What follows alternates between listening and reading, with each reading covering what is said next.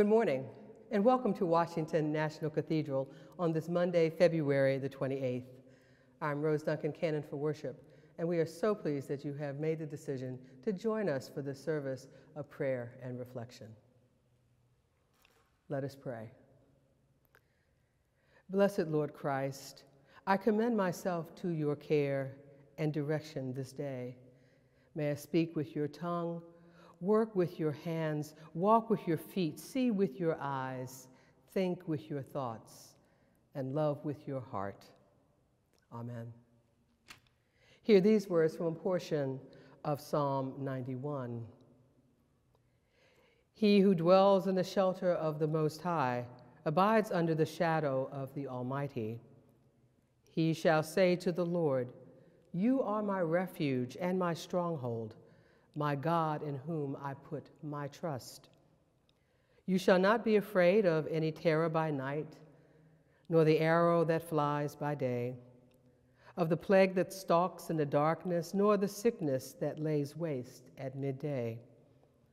1,000 shall fall at your side and 10,000 at your right hand, but it shall not come near to you.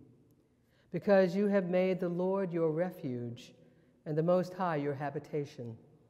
There shall be no evil that will happen to you, neither shall any plague come near your dwelling.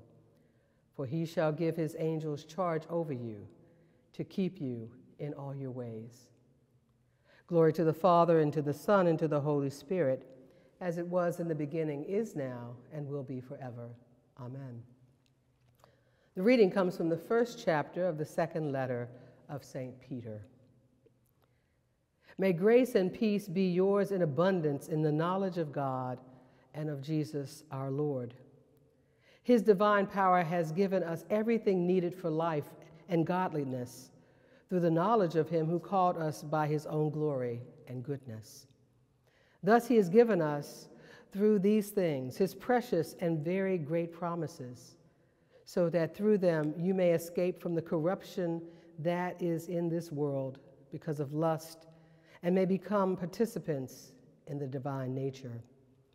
For this very reason, you must make every effort to support your faith with goodness, and goodness with knowledge, and knowledge with self-control, and self-control with endurance, and endurance with godliness, and godliness with mutual affection, and mutual affection with love. Today, on this last day in Black History Month, the church remembers educator Anna Julia Haywood Cooper. As a Washingtonian, I'm proud to share the life of one of our most notable and influential residents. Cooper was born on August 10th, 1858 in Raleigh, North Carolina, to an enslaved Black woman, Hannah Stanley, and a white plantation owner, George Washington Haywood. 2 years after the Civil War had ended, she attended St. Augustine Normal School and Collegiate Institute, now St. Augustine University, a school for freed slaves which had been founded by the Episcopal Church to educate African American teachers and clergy. There she became an Episcopalian and married George Cooper, one of her instructors in theology, who was one of the first African American Episcopal priests in North Carolina.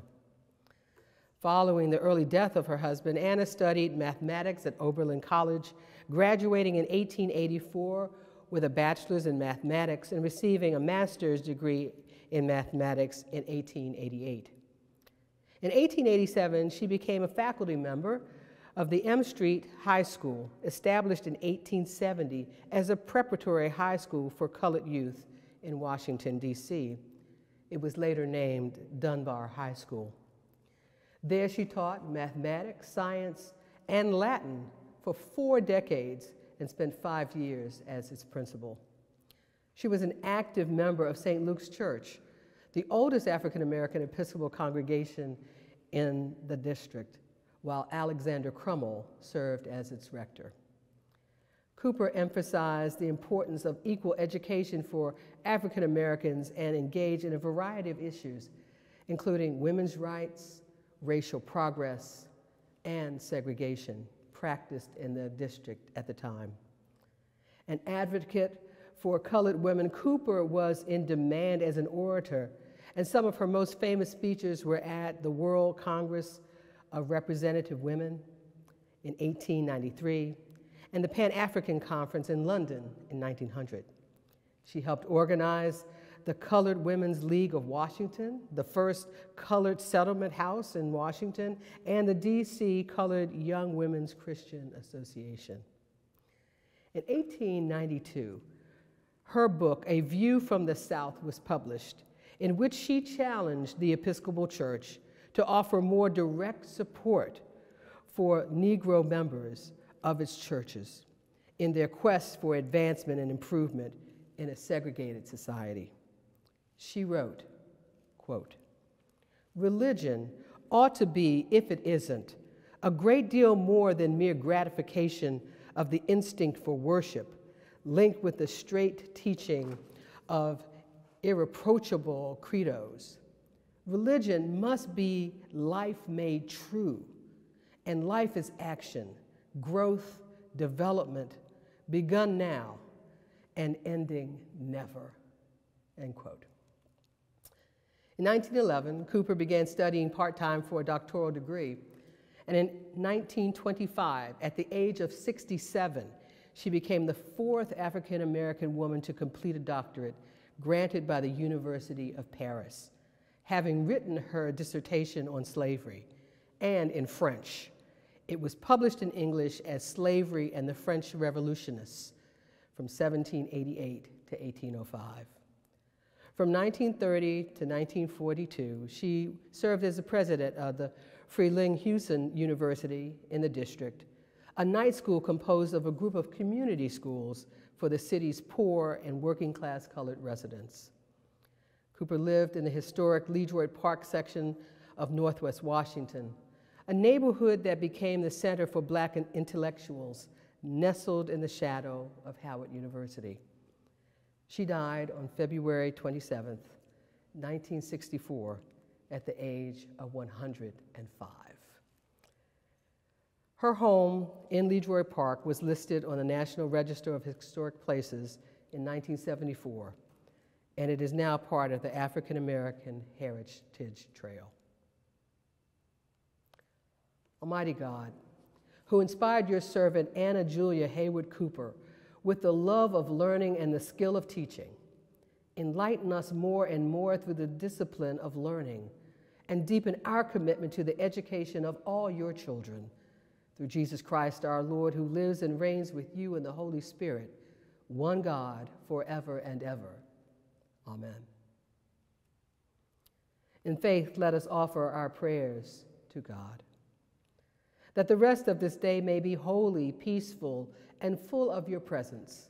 We pray to you, O Lord, that the work we will do and the people we meet today may bring us closer to you. We pray to you, O Lord, that we may hear and respond to your call to peace and justice and challenge prejudice and discrimination in our world. We pray to you, O Lord, that we may resist the urge to protect ourselves at the expense of others. We pray to you, O Lord, that you will sustain the faith and hope of those who are lonely, oppressed, and anxious.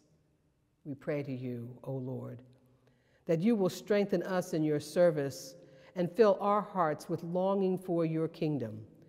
We pray to you, O Lord. Let us commend ourselves and all for whom we pray to the mercy and protection of God through Jesus Christ, who taught us to pray. Our Father, who art in heaven, hallowed be thy name. Thy kingdom come, thy will be done, on earth as it is in heaven. Give us this day our daily bread, and forgive us our trespasses, as we forgive those who trespass against us.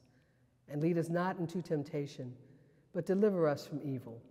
For thine is the kingdom, and the power, and the glory, forever and ever. Amen. Compassionate God, who sent Jesus Christ to deliver us from all manner of injustices and inequalities, create in us new hearts and enlarge visions to see the image of God in every person, irrespective of background, race, and ethnicity. May we be generous in our love of others as we work toward ending misunderstanding, racism, and injustice, creating communities of human flourishing through Jesus Christ, your Son, our Lord, who is alive and reigns with you in the unity of the Holy Spirit, one God now and forever. Amen. May Christ, the Son of God, be manifest in you, that your lives may be a light to the world, and the blessing of God Almighty, the Father, the Son, and the Holy Spirit be among you and remain with you always. Amen.